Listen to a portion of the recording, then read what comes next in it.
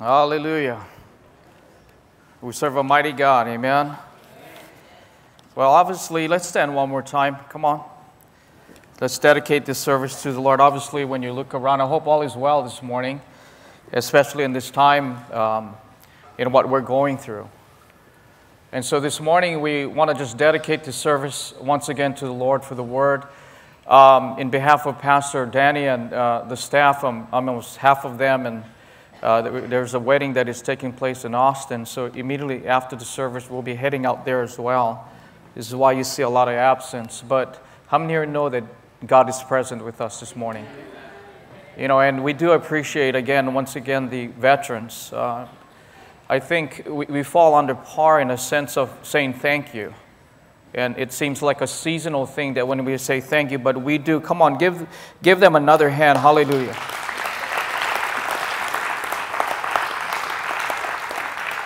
So this morning we got a lot. Pastor Danny gave me a subject for this morning on training up a child in the way he should go.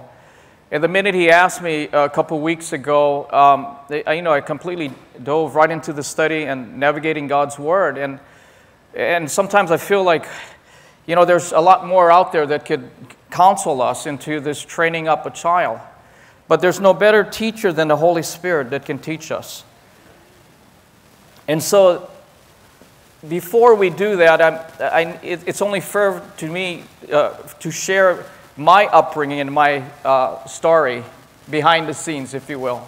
But let's ask the Lord in prayer before we go into the Word. So, Father, in the name of Jesus, we so thank you from the rising of the sun till it's going down. Your Word says we shall bless your holy name.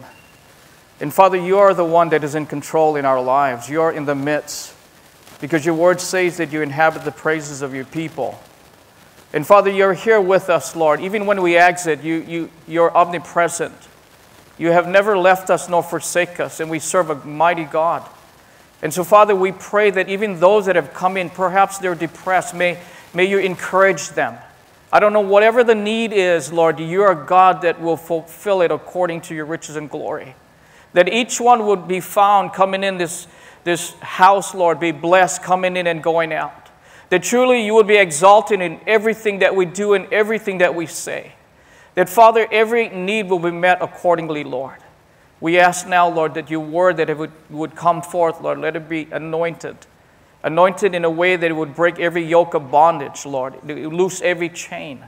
So, Father, we thank you that we will hear what the Spirit is saying to our hearts, our minds. So we thank you again for the good news, the gospel of the Lord Jesus Christ, that is certainly the power of God unto salvation. Use this time, Lord God, to bless us, Lord, that we can extol your name, the name that is above every name. And we pray all these things in Jesus' name. Amen. Hey, before you get seated, go ahead and hug 2-3 people. Greet them in the name of the Lord. Hallelujah. Hallelujah.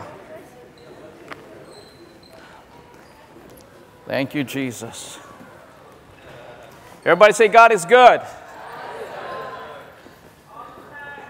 Hallelujah. And we do apologize for the PowerPoints. Obviously, we're remodeling our church here, church building, and they're doing such an incredible job. But obviously, we're missing some parts here, but we can still worship God and hear God's word. Amen? Hallelujah. So our key text is found in Proverbs chapter 22, verse 6. And it says, train up a child in the way he or she, if you will, should go, that, here's the promise, that they will not depart. Say that word with me, not depart. They will not depart from me. But again, it's only fair for me to share that in my upbringing in my early childhood, my background, in being in my younger days, it was kind of sort of that we were brought up in a religious home, if you will. We kind of knew religion. Being back home there in Hawaii, we were brought up in this Catholicism. We knew manners, we knew how to be respectful to our peers. And my family taught us how to have a strong work ethic. My siblings, I had two brothers and two sisters. I had to kind of pause there. But God knows that I was a favorite one. Give me an amen. You can ask God that. But during that time when I was raised, I think there's a distinction. We weren't propelled into really understanding the Word of God. Really understanding that the importance and the principles and the precepts is something that we need to grab a hold on our everyday living. And the intuition of knowing that we have the Holy Spirit, I wasn't brought up that way. But just to fast forward, I had a child out of wedlock. At that time, as being a single parent raising my daughter, Jocelyn, I remember in that time, I wanted her to be in just the finest daycare in elementary school, as being a single parent at that time. And I remember during that time, I needed some help, so I was on the lookout for some help, if you will. I remember this airline stewardess that I had my eyes on, and I remember during that time as being a young Christian, being newly born again, the praise and worship leader, I kind of had my eyes on him. And now why I'm saying this is because my interests and my motives and my priorities wasn't accordingly, if you will. And so this is why I'm sharing this morning, is because in that relationship that I had, they were loyal. We had some emotional support there and some communication. But my motives and my priority, if you will, wasn't accordingly to God. Give me an amen. So the more and more I started to seek God, the more and more I started to understand the character of who He is. The more and more I sang the worship and the hymns of God, I got more and more close, and all of a sudden things changed. My priorities started to change. My ambitions, my aspirations started to turn because of what Jesus has done. And it was in the wrong vicinity that I was in personally, because I was looking in the wrong place. Give me an amen. And from that point, I knew that that was a thrust of my faith path, if you will. And understand the foundation of our lives in bringing up our young adults, if you will. As in 1 Corinthians chapter 3, verse 11 says, there's no other foundation that anyone can lay, that which is in Christ Jesus. There's no other foundation. I don't care if you're late in the ball game. Somewhere down the line, when there is stubble and hay that is built, it's going to start to diminish, and you're going to find out who really you are in Christ. Give me an amen. So my motives, my ambition, my endeavors was wrong, but there's only one foundation. And I started to seek Him more. And things started to change. In Colossians chapter 3, verse 1 and 2 says this, if then you were raised in Christ Jesus, and how many here is raised in Christ Jesus? Come on, don't be ashamed of that. But it says that seek, long and desire those things which are above. Those heavenly things, that should be our longing. Where Christ is sitting at the right hand of God. But there's a flip side to that. So many times we can be so heavenly minded, but not earthly good. Give me an amen. And so there's a balanced scale. There's an equilibrium. And when we train our sons and daughters of God, if you will, that there has to be a balance. There has to be the right thrust of what our motives and our foundation is. And it is the cross and repentance. Give me an amen. So I don't know this morning, what's your desire? What's my desire? Is it a good education? Is it being in a good elite university of schools? I would always teach my kiddos that You know, you need to learn a language, a second language, and to learn an instrument. But what is our priorities? Really, what is our priorities in this day and age? So we need to ask ourselves, what is success? What is the measure of success? Is it teaching them to get the wealth and the gain of materialism, or to teach them the obedience of Jesus Christ? And walking into that relationship, that true relationship of not just religion, because we don't do God a favor by just being here. Give me an amen. But really propel ourselves in the heartbeat of what God has. And you know, I believe that that's the ultimate thing in raising our young people today. That's success. Because we can interpret blessings in many other different ways.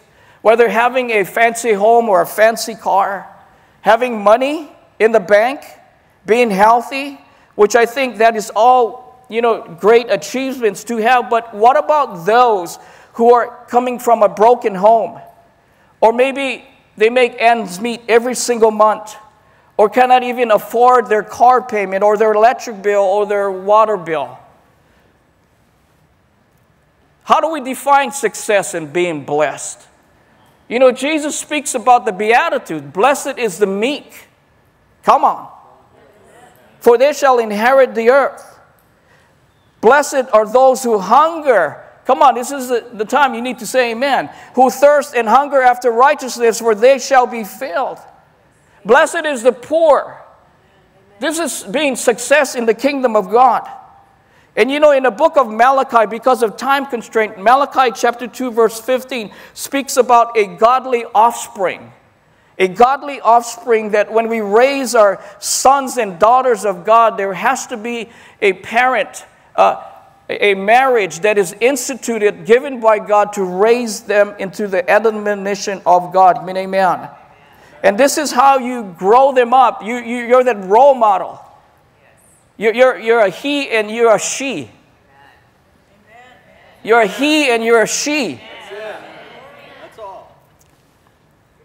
And you grow them up in the admonition of God. And as you're the one that want the integrity, they will have the integrity. You want purity, they'll have purity. It starts with you as your spouse in coming in this courtship. In Malachi that states that you, as you run to God, they will run to God. This is called a godly offspring that Malachi is speaking about, where the prophet Elijah, where there's only 4 books in Malachi. And he's saying this is where it is where God has an expectancy and a responsibility as parents, that we need to grow them up in the things of God. You know, just a couple weeks ago, I was doing a baby dedication, and you know, it's a baby parent dedication. Yes, it's important to dedicate our kiddos as unto the Lord, but it's much more as parents, to train them up in the way he or she should go. Give me an amen. So guess what that qualifies you as? You got to be faithful in the house of God. Let them know the 3 important homes in life, which is your family home, your church home, and your heavenly home. You need to let them know that's the important homes in life.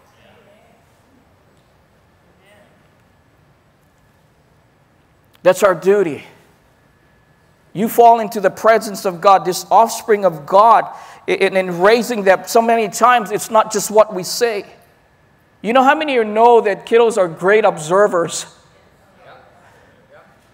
They carry this toolbox, and in that toolbox, you know what it has? Binoculars. Yeah, they have their own toolbox. And then, you know, what do you use to hear the heart? The doctors use? What do you call that? Yeah, there we go. They have that in a toolbox. Did you know that they're hired by the CIA? They're observers, church. Even so, you don't know it, they do. And out of that upbringing, whether you know it or not, they will hear and they will discover what you do in the midst of chaos and your telephone conversation. You might not know they're not listening. They're listening to you. Don't get quiet on me now. They're great observers. I remember, Jonathan, I always try to teach him the home maintenance, how to change the filters and do all of that. On this particular day, we were changing the ceiling fan, and we were doing it in his room. One thing I teach them, don't put your finger in that, Turn off, But I remember out of the blues, he just said, Dad, man, I love when Mom says that. And Becca's been in the other room with my mom. And he grabs this as an observer. And she said something nice in a sense of respecting her mother-in-law just to change the channel. Let me tell you, those little things in life matters. Tell your neighbor, I'm glad you're here. So they're observers. They observe things. But let me encourage you, whatever process or stage you're in life. I came in a later stage in my life in bringing my upbringing. It was late in the ball game. I don't know what base you're standing on, whether if it's third base or second base. But how many of you know we serve a God that can redeem the time? My mom did an excellent job in the best way she knew how.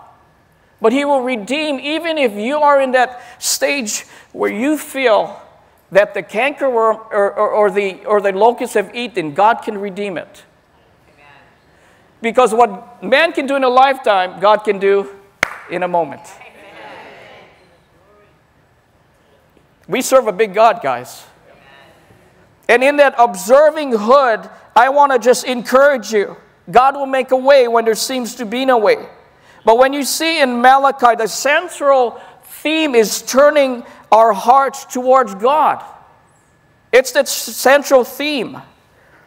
And here you have the prophet Elijah is a messenger speaking to the Judeans' audience.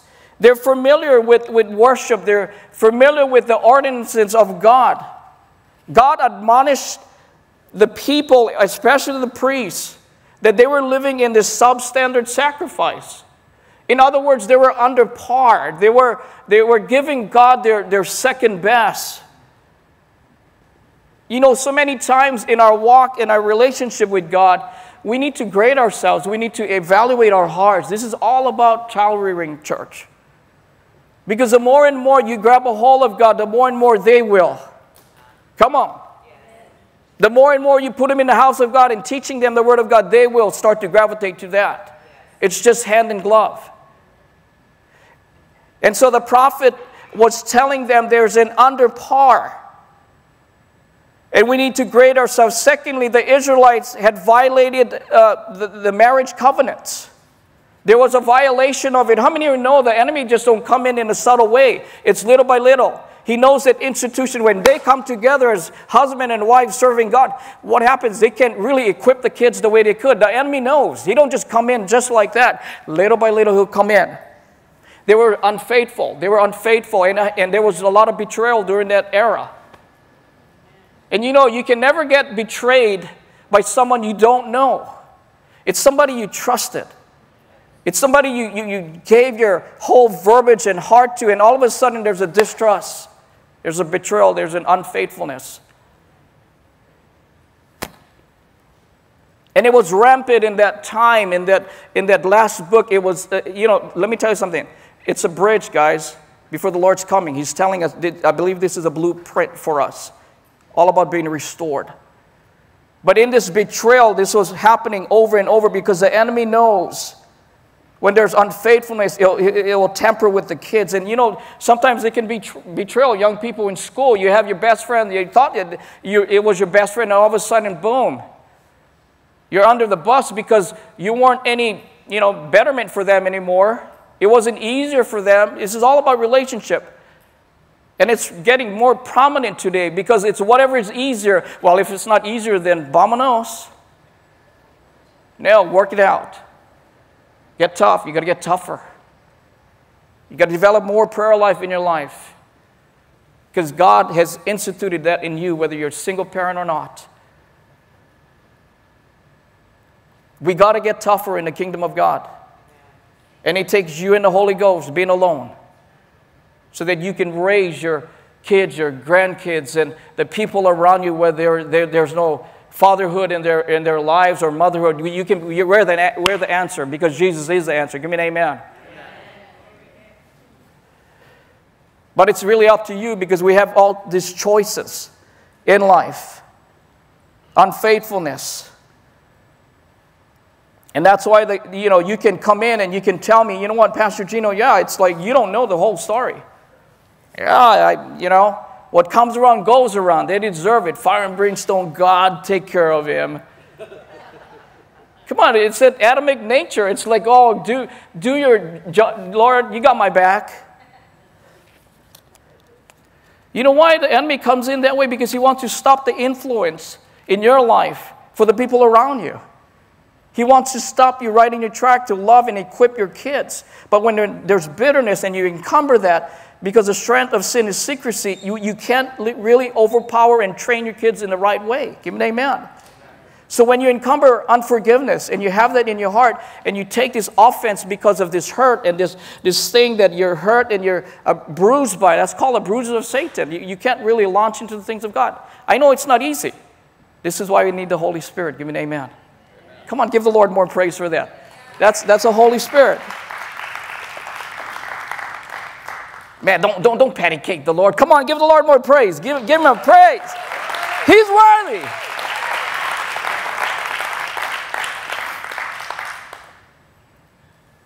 And then number 3 in Malachi speaks about the judgment is coming. It's imminent.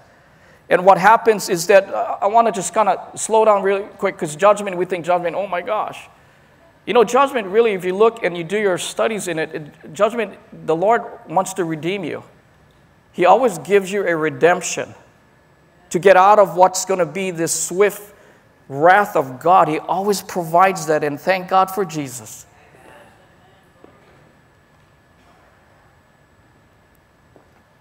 And in Malachi chapter 3, verse 7, it says this, "Yet from the day of your fathers you have gone away from my ordinances, and I have not kept them." Return, that's the key word, is return to me.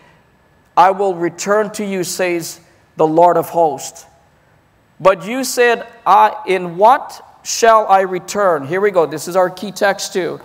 In Malachi 4:6 says, He will turn the hearts of the fathers to the children and the hearts of the children to the father.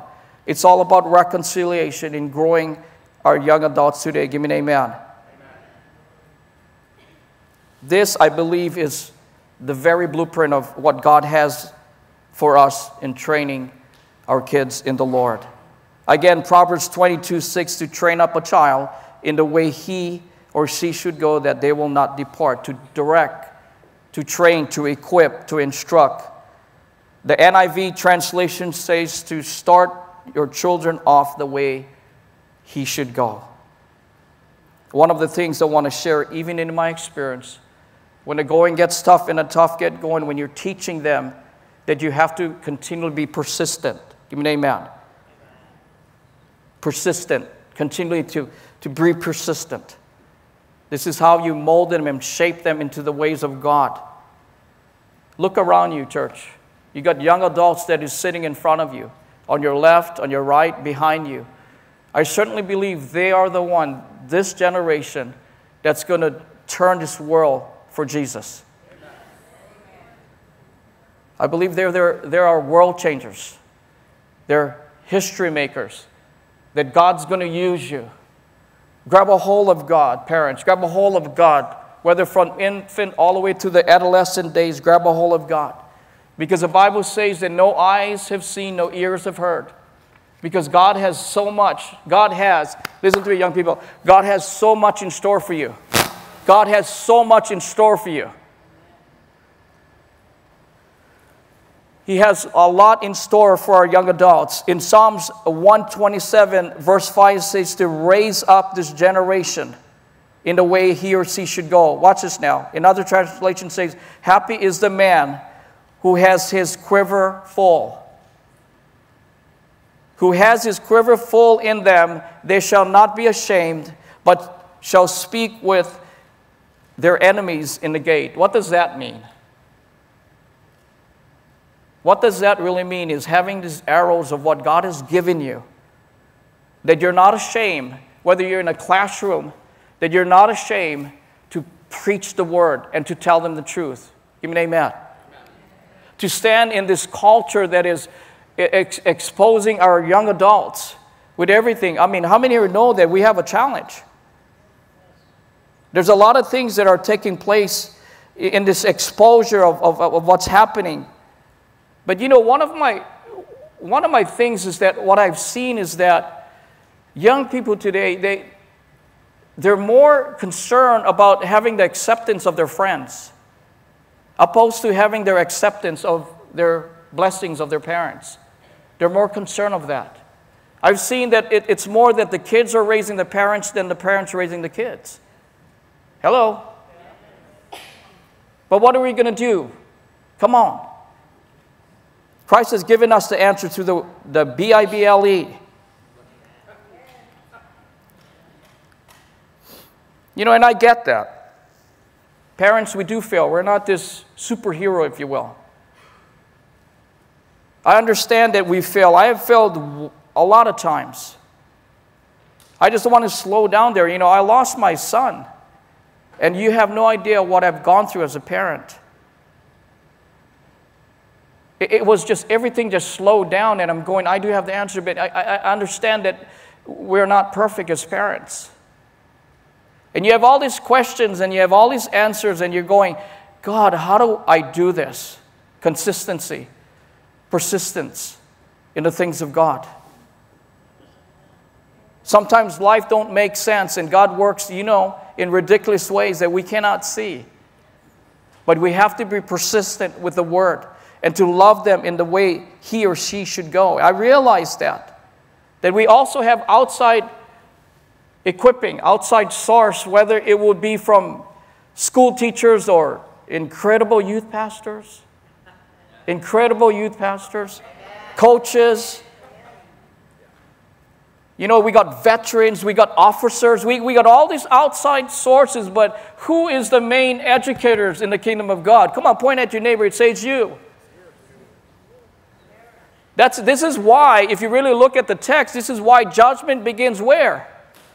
It's with us. It starts with me. It starts with you.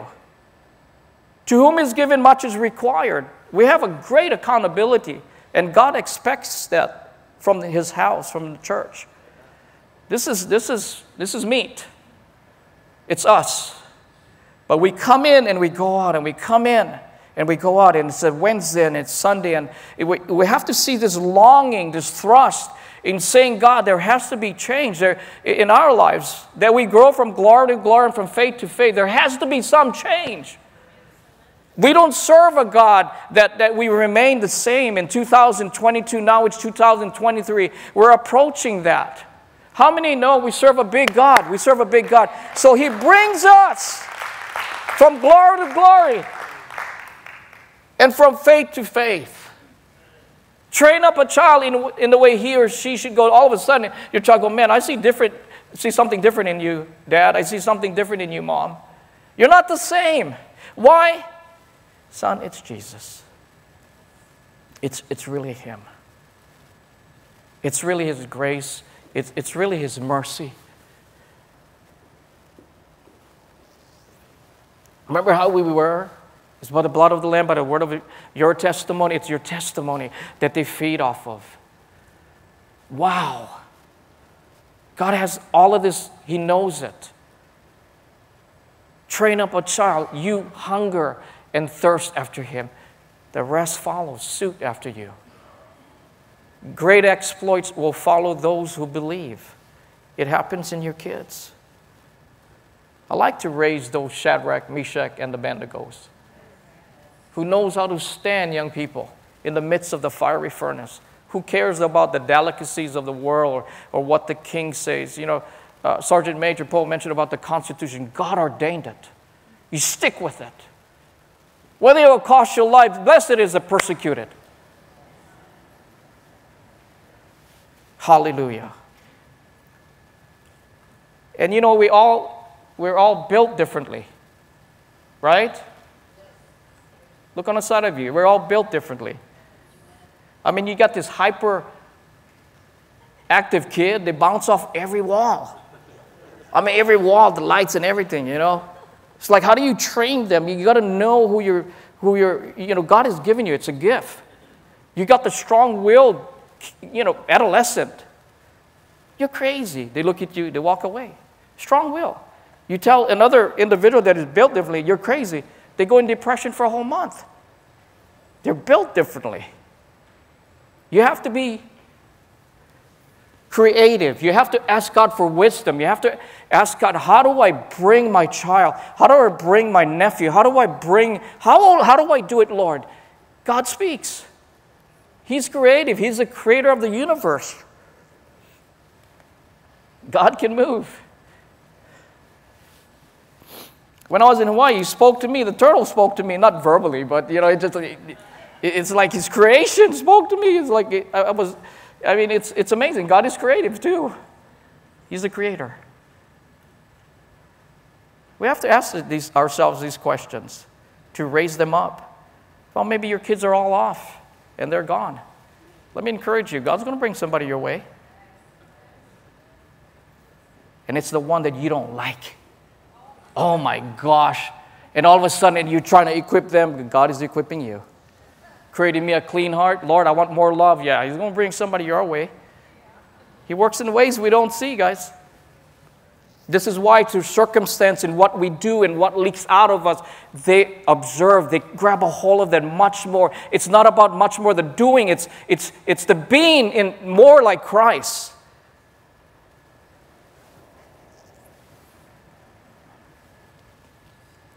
Don't get quiet, okay?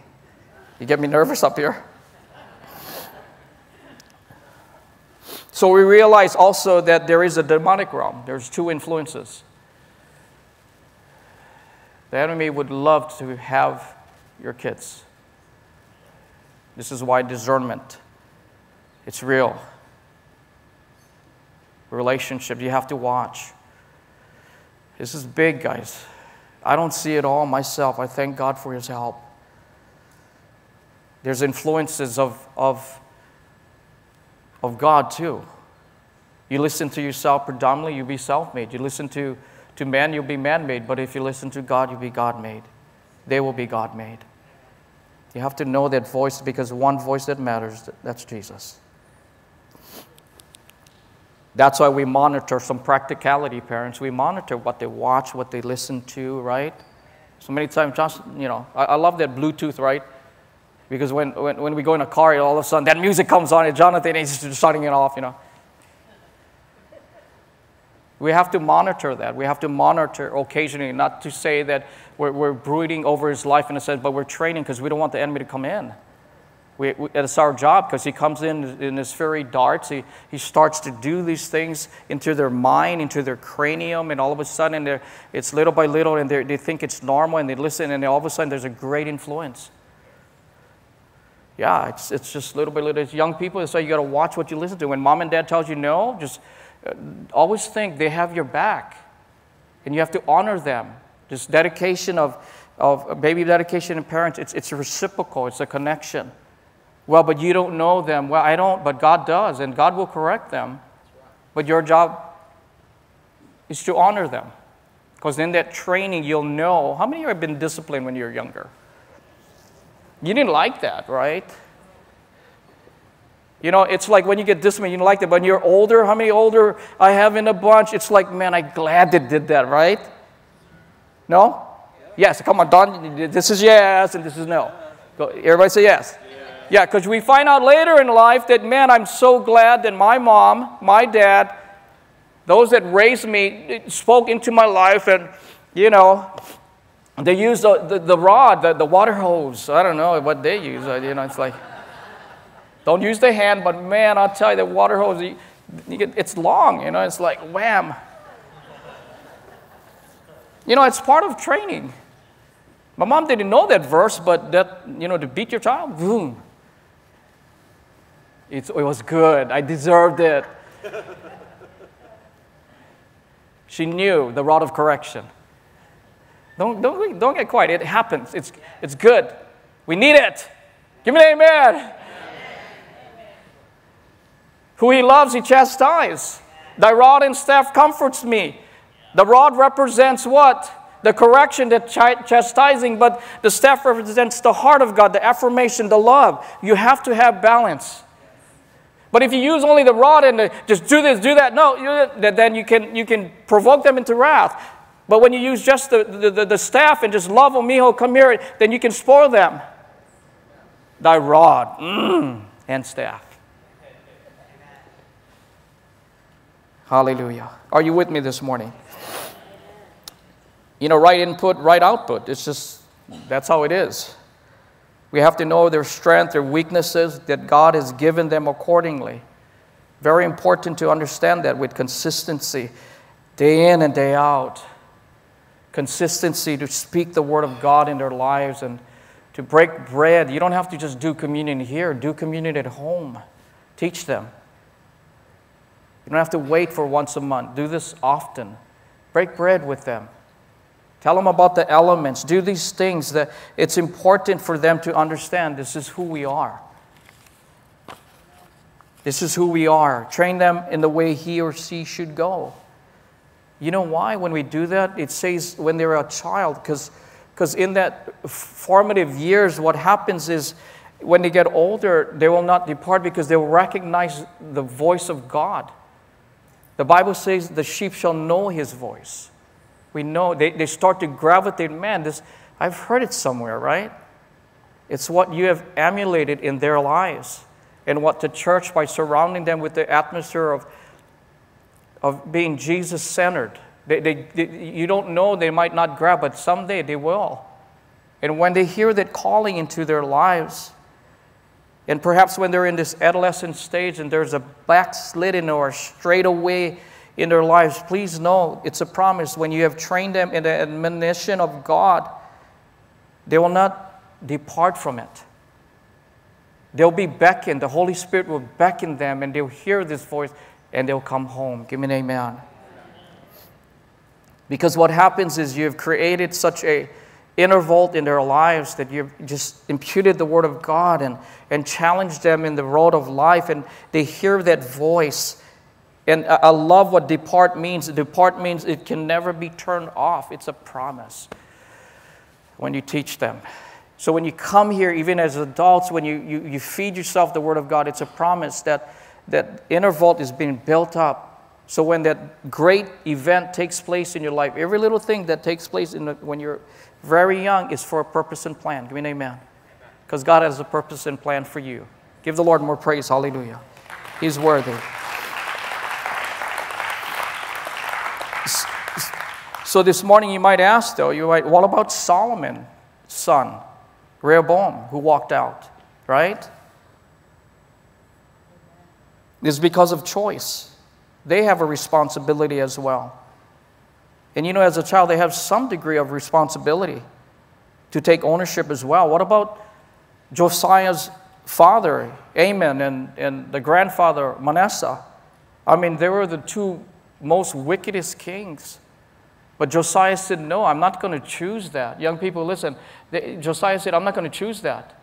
And he followed the ways of the Lord. It's all about a choice. It's what we choose this day. Who shall we serve? And it's great that they can develop this skill of making the right choice. You got to let them develop that. You got to watch them develop that. And that's how you know in indications. It's like, you know, I know Pastor Lorena lost her mama, and you know, we went to the service, and it was a beautiful service. But I said, Becca, make sure that Jonathan's there, because I'm at work, and we were all going to meet there, and it was a beautiful service. It really touched my heart. Beautiful family. But all of a sudden, it's like Jonathan said, because there was a reception after, right? And so he wanted just to hang around. He wanted just to hang around, and we had to go because we had other obligations, but he told his mom, can I stay and can I serve? And it really touched me when Becca shared that, because that's the indication, you know, that there is some kind of growing up in his ways. And there was no other teens there. There weren't nobody, in a sense where he just wanted to serve. He made his own choice.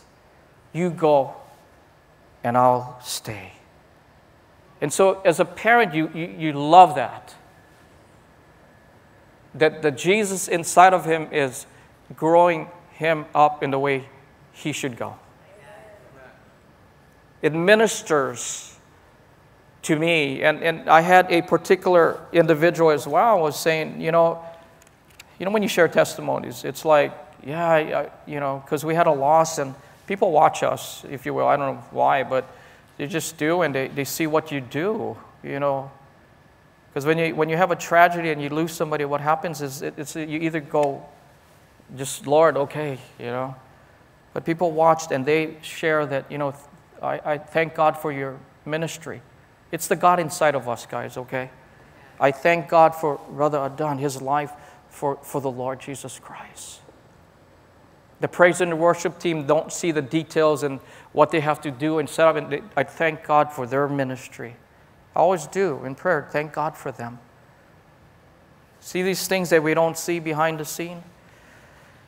That we play a great catalyst and a great purpose and plan in this upbringing, in our home life. Yeah? It's very important for us to understand and be encouraged today. That's my job, is to encourage you. That when we make our choices and we run to the Lord, it's so important, because out of our circumstances in life, it betters us if we choose. But so many times we can say, okay, God, I want this circumstance to leave. It's too heavy, it's weighty, but God says, no, I'm doing something in your life. There's a reason. Just remain, look to me, because we don't understand these details. And so without faith, it's impossible to please God. It's taking that step of faith. It's like hindsight. Faith is like hindsight, right? You don't know it. Then all of a sudden you're here. You're in the land of Canaan. You're like, oh my gosh, Lord, you were always in it. You were in it, Lord. Oh my gosh, yeah. Because faith is that little things that you have to do in the obedience of it. You will not grasp the whole big picture. But in its totality, who wins at the end? We do. Give me an amen. Amen. At the end, we do. We know that Jesus paid it all. And God is good.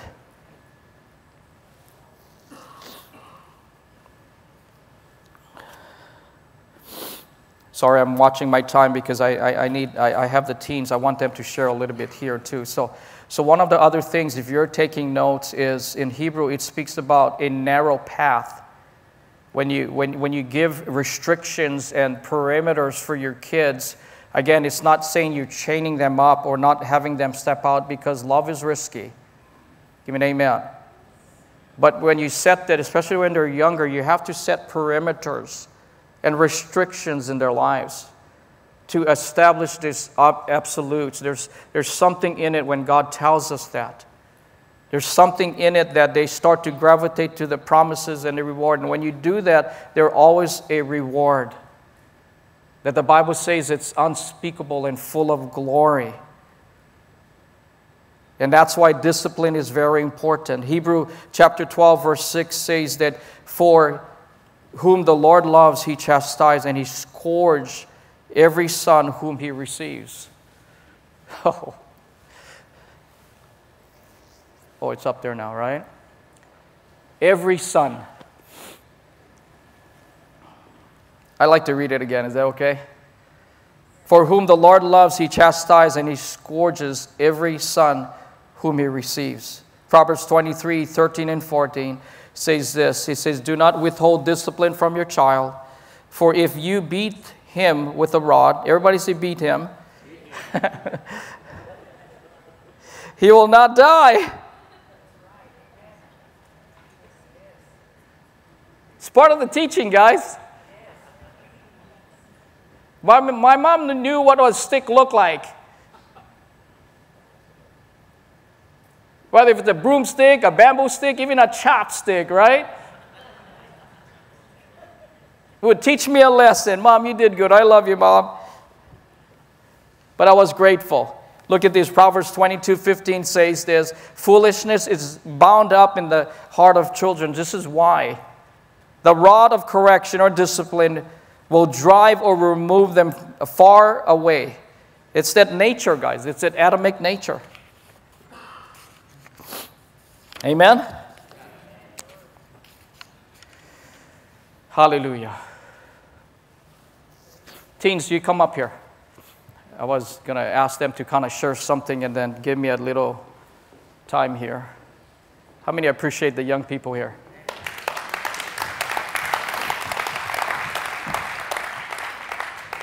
I asked them to do this little poem that I kind of grabbed in my thing that I had way back. Go ahead, make your way right up here. Thank you, Jesus.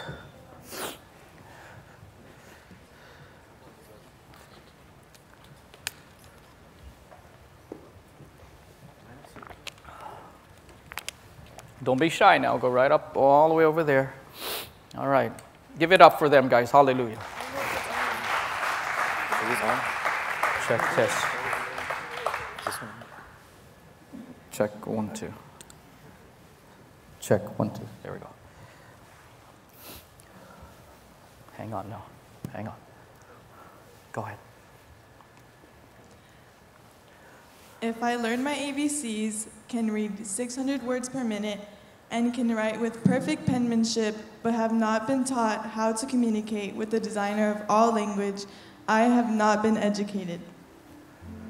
If I can deliver eloquent speech and persuade with my stunning logic, but have not been instructed in God's wisdom, I have not been educated.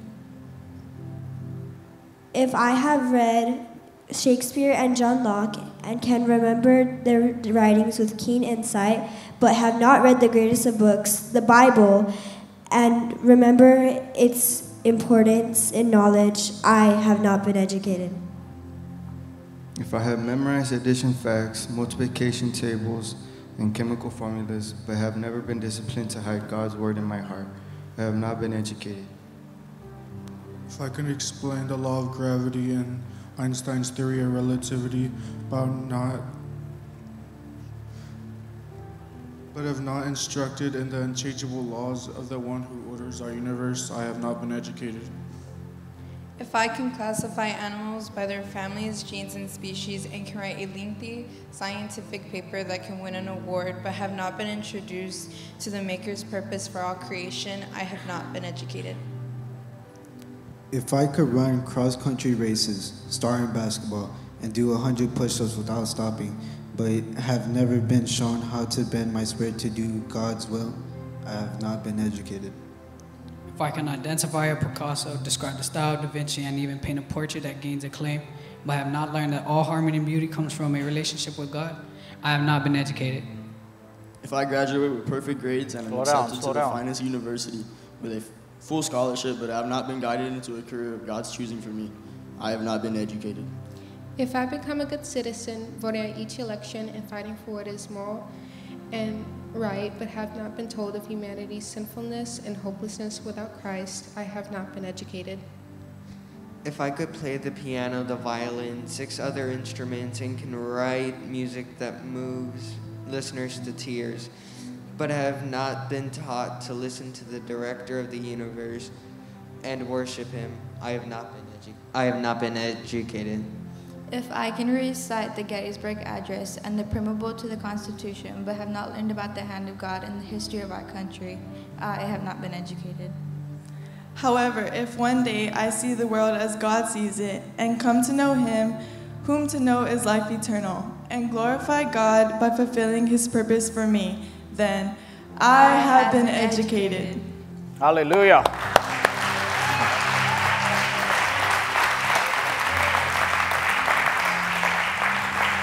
Yes, hallelujah. There's the difference. Let's all stand. Hallelujah. See, the difference is there. You know, we can envelop all of our time and our effort into what's happening out there. Remember your homes. I'm not going to be here. My day will expire someday. I just know in my prayer and in my time, it's like, Lord, I want you to be glorified. All these accolades and, you know, they're great achievements. But that's not going to compare to what God has in the purpose. The success, and you can do all this good stuff, which is, I honor that, but above all, I honor the Lord. Because I'm going to answer to him. I'm going to answer. And I want to do what's best for me and my household, and that's putting the Lord first. Not easy. Work, school, studies, but we can't allow ourselves to gravitate away from what God ultimately has. Because you can't take anything to heaven, but you can take one thing, is souls.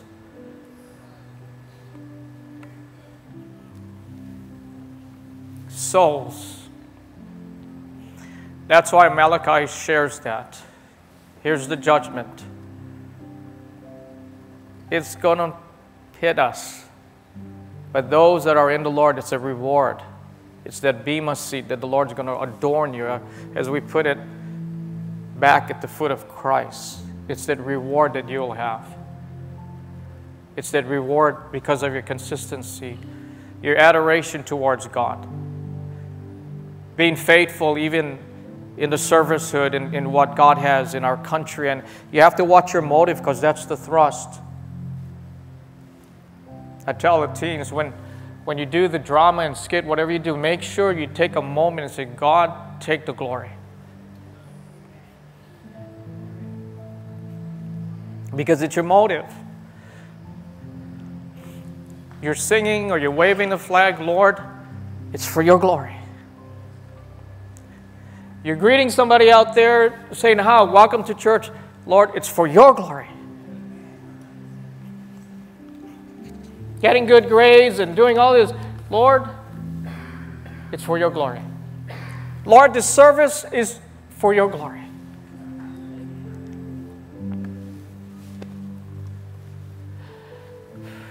Train up a child in the way he should go. Yeah. Our examples to observe, that they will see the love of God in us.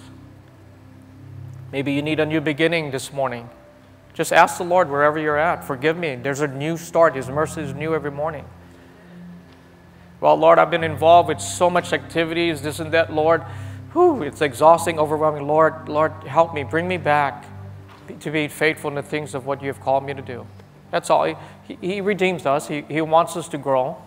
He understands what you're going through. We serve a God He doesn't condemn us. He wants us to grow. Well, Lord, you know what, man? I've been focusing so much on work. That's me. It's like, Lord, forgive me. Lord, open the opportunity. At least it's like King David, right? He always inquired in God. I always asked him. I always talked to him. Because he said, you are a man after my heart. You inquire in the Lord this week. Come on, let's hold each other's hands and cross the aisle. We're together in this. Come on. Hallelujah. God is good. We got to do this together. We can't do it alone. Jonathan, come up here, please. Grab a mic. He's going to close us. Is that okay?